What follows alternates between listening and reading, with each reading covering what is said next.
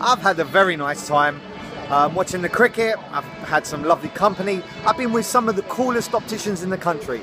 So, my tip, if you're going to a cricket match, you can dress any which way you like. There's people in fancy dresses, people dressed extrovertly.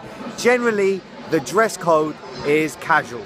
So, that's my word.